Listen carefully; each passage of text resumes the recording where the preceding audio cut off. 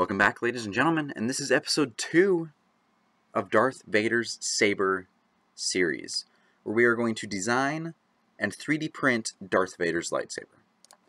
Now, before we get started, let's go ahead and find the official picture to work from. Oh, Darth Vader's lightsaber. Bam! Okay, so personally, I think the blades that have the gap, like this one, the gap between this piece, this black piece, and these black bars look better than the blades like this. I don't know if that's my personal opinion or not, but I think that they look better. I do, however, like this picture. This is another one very similar to it. I like that a lot too. And this one gives us a lot of good detail. So does this one right here. So, let's see here. I think the official picture that we're going to be working off of for this series, at the very least, is going to be, I don't know, maybe this. That gives us a good perspective here. We can see the kind of ridging down here towards the bottom, the cap that looks like it almost screws on and off, all the details up in here, and the way that this is actually set up is different from the way that I had started setting it up earlier, because this actually looks like it's the later version of the lightsaber. The earlier version of the lightsaber has the curved, where is it, like this piece, I think. It was more similar to Luke's lightsaber, where it's, I hate how it does that. It had kind of this curve in the front of it. But I think we'll go ahead and roll with wherever that picture went. Right there. So this is going to be the picture that we use to design our lightsaber. Now, to get started in this, today we're going to work with this gray piece here, the back half of the tube, and this little piece down here, the, I don't know, what would you want to call it, the little curved piece. Before we start, I'm just looking around to see if I can quickly find it. I have a little tape measure somewhere in here. Looks like it's disappeared on me. Alright, so we need to try to decide how big around we want these parts to be. Last time I printed parts for any kind of saber build, it was a very thin lightsaber, and I didn't actually like it very much. So I'm thinking of going a little bit thicker than that. Maybe 2.5 to 3 inches around would be good, in circumference at least. Trying to see if I have anything that would be good for that, or good to kind of figure out size-wise. But you know what? It doesn't look like I have anything readily available to me, and I can't seem to see wherever it is I've placed my object, my tape measure. So we're going to go ahead and just go with kind of a I'm going to kind of gauge it here and say 2.5 inches will be a perfect diameter for what we want to work with. So now that we know that, I'm going to jump right here into Autodesk Inventor. Now this is the cool thing about Autodesk Inventor. Autodesk gives all their tools to students for free. So if you happen to be a student, you can log into Autodesk, go to their website, create a student account, and get professional grade tools for absolutely nothing. The only downside is they are absolutely massive programs. I think this one's 20 plus gigabytes. So if you don't have that much storage space, you might not be able to work with as nice of software as we're using here, but this is what I choose to use. You can use SketchUp and then export the SketchUp file if you want to. I mean, you can do anything you want. So let's go ahead and get started with a new part. And give it a second to load into the modeling view here. Taking just a second. It always does. Alright, so we are coming into our model here, and I want to look down in our corner. I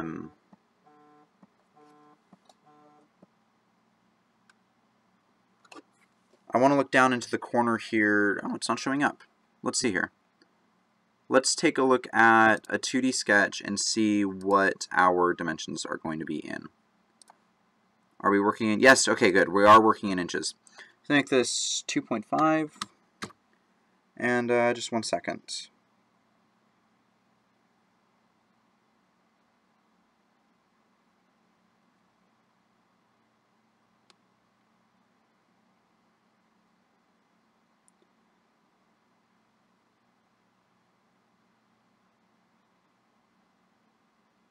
Alright, there we go. I said take care of my phone really quick. It was making all sorts of weird noise. Okay, so you've got a 2 and... Sorry, I did that a little quick. What we're going to want to do is, of course, we're starting by building the cylinder that everything's going to sit in. So we're going to want a circle. Now, the thing that I'm thinking here is that if we want the little bottom piece to seem like it would screw in, I'm thinking of making the bottom piece and giving it a, I guess you would call it like, make it the male piece, and then this tube that we're about to build would be the female piece.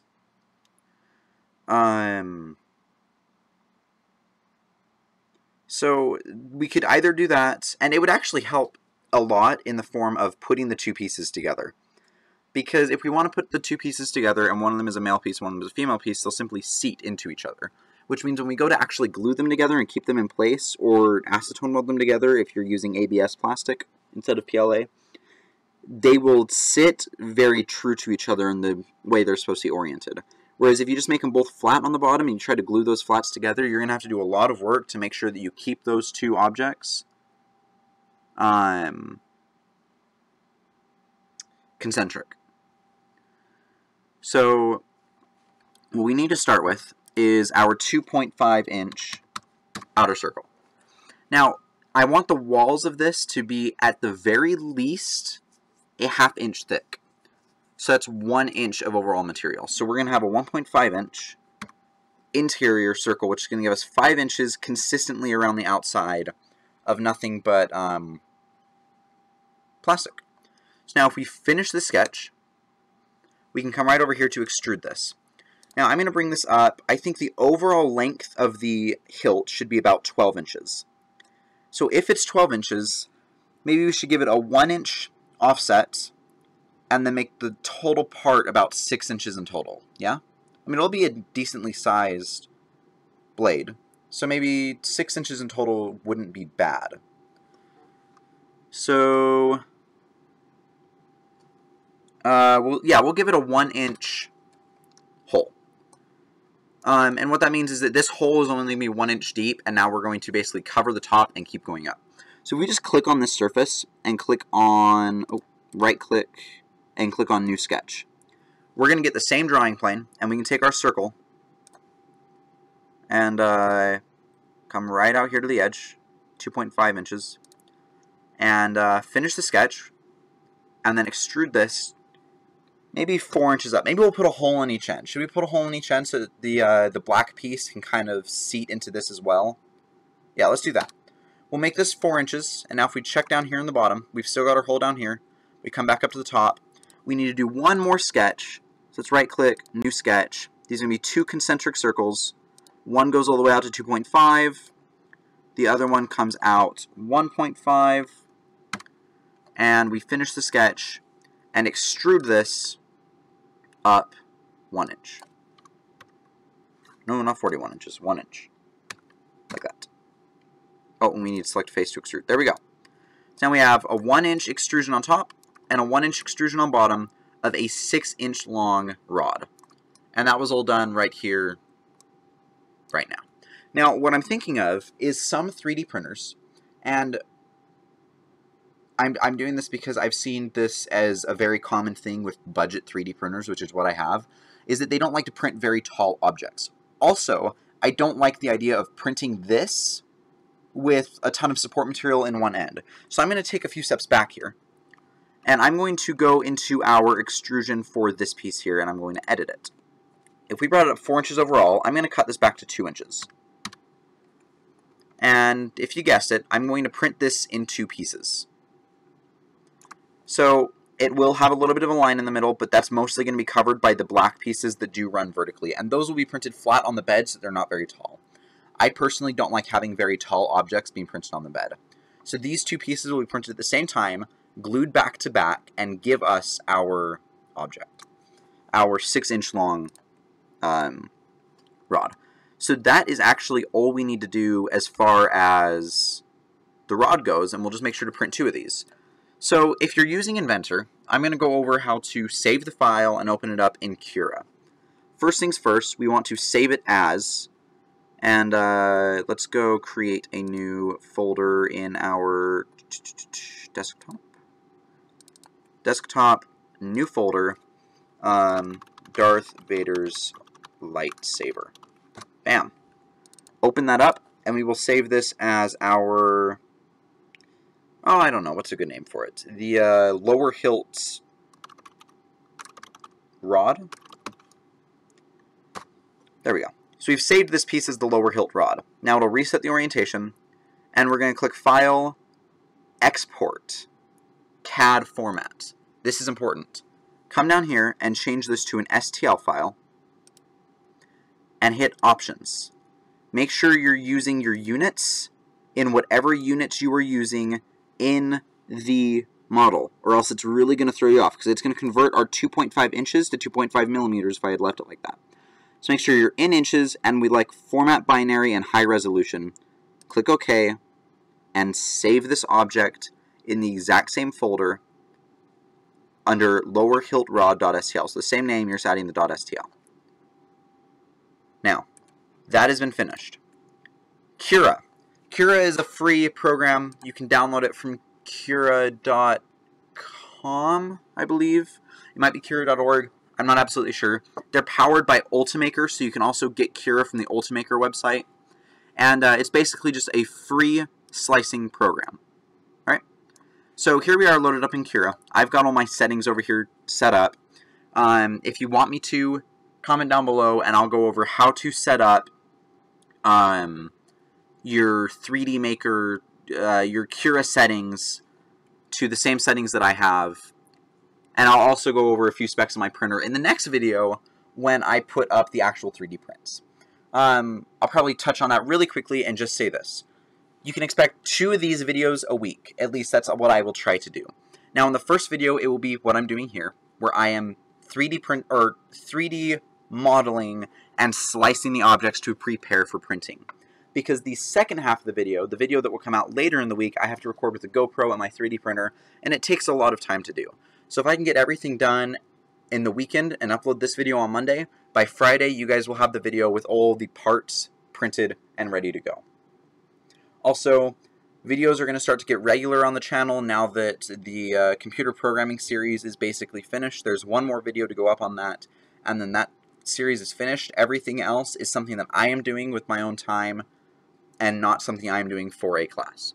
So, jumping back into this, we're in our 3D slicing program, Cura. We can come up here to the little folder and click on it. Open Files. We know we're under Desktop, Darth Vader's Lightsaber, lowerhiltrod.stl. We'll pop that open, and we've got an error. So in our STL file, we did manage to somehow jack it up, and we managed to turn it into millimeters. So let's jump right back over here and export our STL again. And make sure we go into our options. We're in inch. Okay. Let's try source units. I know we should be saving in source units and preview this. That looks the same. Okay. We should be okay. STL save. Let's just see if we can override this and if it'll fix it over here in Cura. So delete and load up lowerhiltrod. No, we still got problems. See, because it's saying it's 2.5 by 3.0 by 2.5 millimeters, so it's still trying to save it in millimeters, which isn't good. So coming back into here, we need to, maybe when we save as, make sure that we're saving this in, no, that should be okay. We know we modeled this in inches, so why is our export STL not working in inches? Especially because we set it up to do inches. Inch. Okay. Save. Yes. We'll try this one more time. Saving as an inch. And we've still got an issue.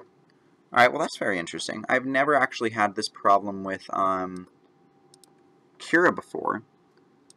And does it not like what we're trying to bring it in as? Do we need to convert over to millimeters? Which we very well might need to do, because I think that this program only actually reads in millimeters. So, let's pop into here and tools, or wait, it's under, not tools, it's under,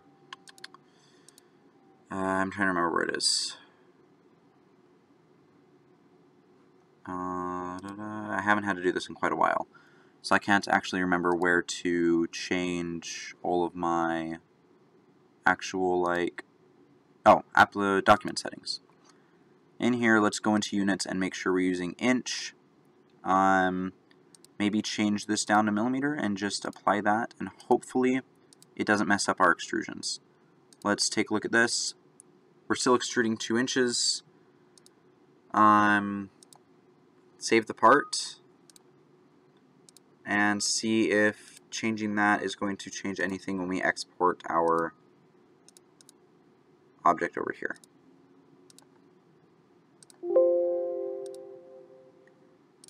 It's weird that this is causing problems. I've never actually had these issues before, and we're still getting millimeters. Alright, well, you know what? We will pop up and slice this here in a few minutes. Right now, let's go over and create a new drawing. I still want to make sure this is still in... see, now we're in millimeters. 63.5 millimeters. Should we remodel this in millimeters really quick? I'm not sure. I don't know. We'll finish the sketch. Save one more time. And this time, let's go ahead and export the CAD format with our STL working in... Our STL needs to be working in millimeters. And let's try that. Save that, go in here, and open it one more time. Let's see if it actually works this time. It's really weird that... Hey, look at that! We have probably... Yeah, 63.5 millimeters. That's right. So it's going to be a big piece on the printing bed. It's going to be a large piece. It's probably a decent cup on my hand. This might even be too big, but you know what? It'll look pretty cool in the end. Now, let's click on the object and rotate it around its red axis here until we reach 90 degrees upright. If you can't do that on your own, use snap rotation, turn it on. It makes it super simple. And let's see here. 4 hours and 34 minutes to print that. It's not going to like it when I do this. Oop, wrong button.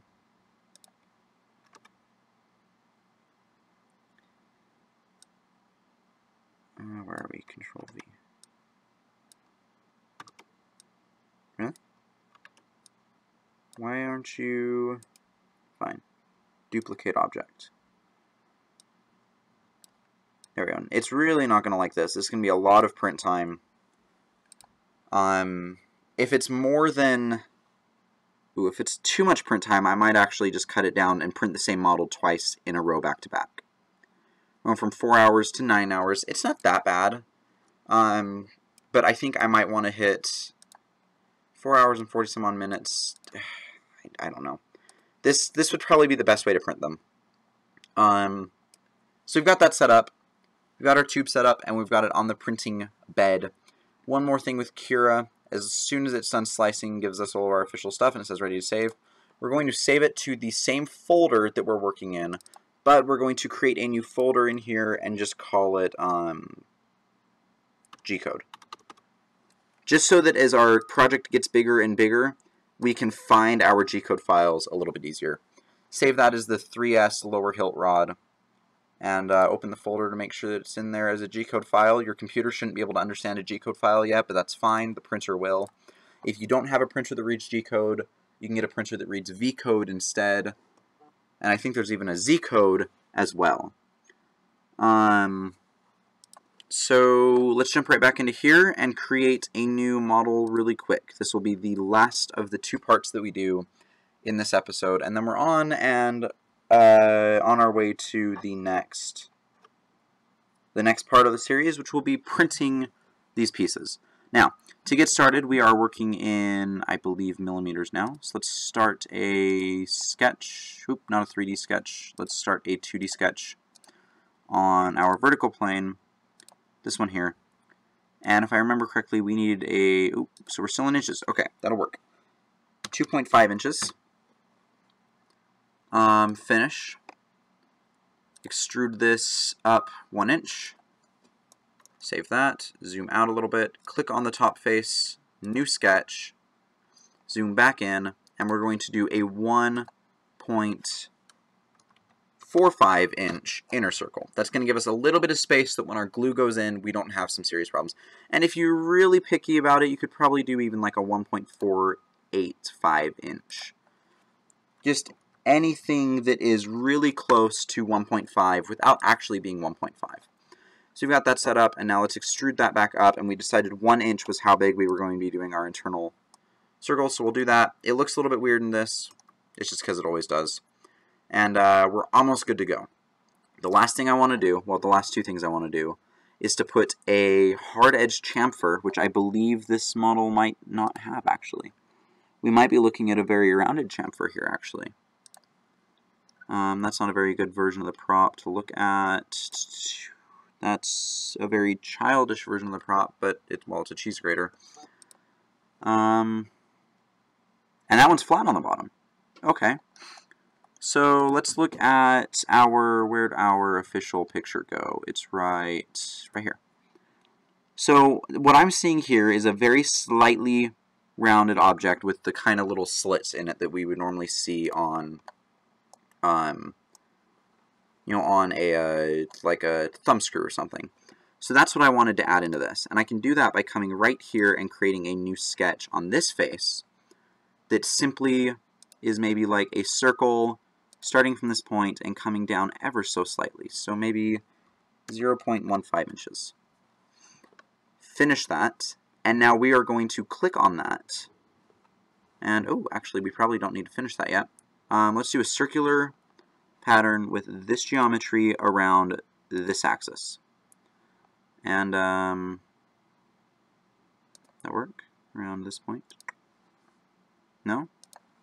Okay, there we go. So we've got 3 of them, or 6 of them, sorry. Let's go with maybe 30.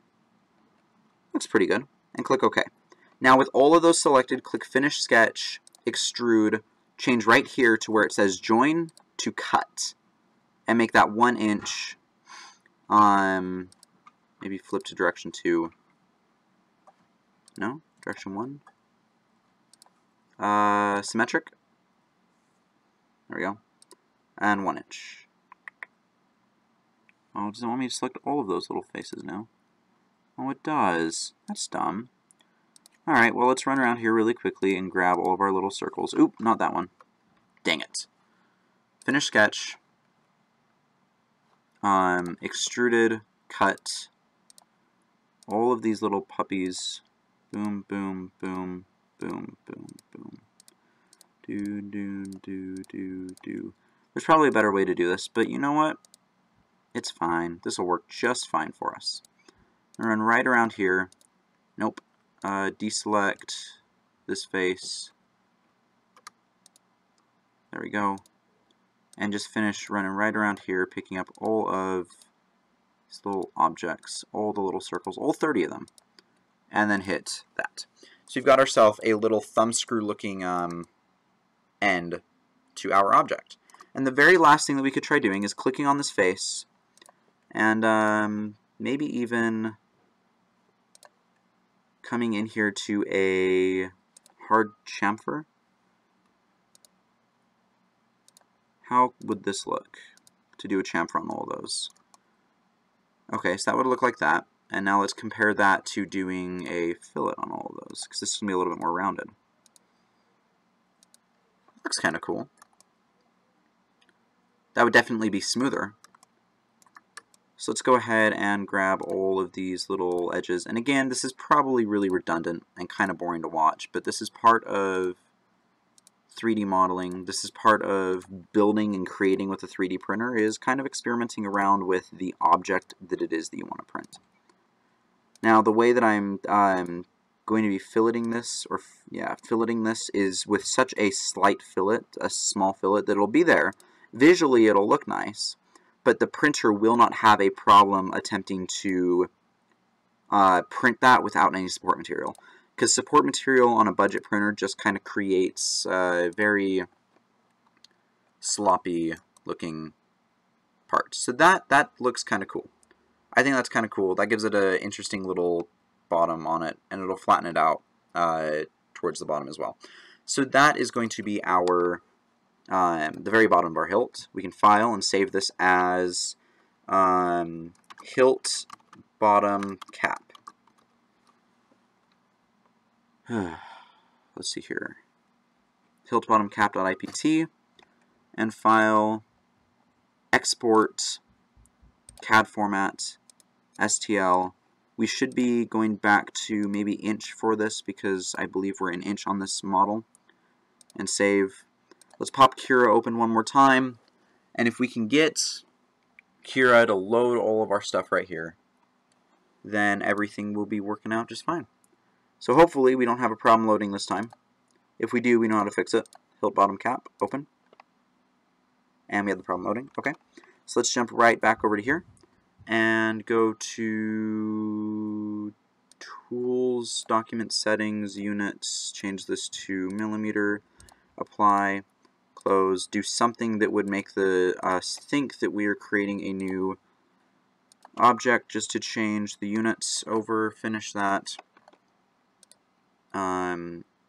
save this,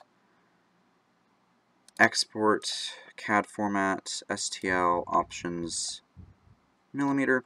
I'm not quite sure why they're not wanting to save in an inch, but they don't want to save as inches, so we have to save them as our millimeters. Pop that back up in here, and we should have our hilt cap at full size, which we now do.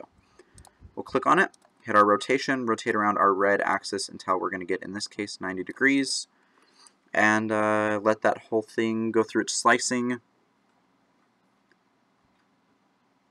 Alright, so we have finished slicing. That'll be a 2 hour and 51 minute print, and we will save to file, desktop, Darth Vader's saber, G-code, and save. Alright, so that is both of the pieces that we will be printing for this week's second episode, and everything we need to do to start Darth Vader's lightsaber build. So we've got the first two pieces printed. They're kind of just baseline pieces. They're not that big of a deal as far as the entire lightsaber goes. And these black pieces will be covering the bottom piece a little bit as well, similar to on this lightsaber. So that's how we've decided to put ours together. It's not going to look exactly like Vader's because it's ours. It's our lightsaber. But for now, that's all we're going to be hitting up in this episode. Is there anything else? No, I don't think so. Alright, well, until next time, thanks for watching.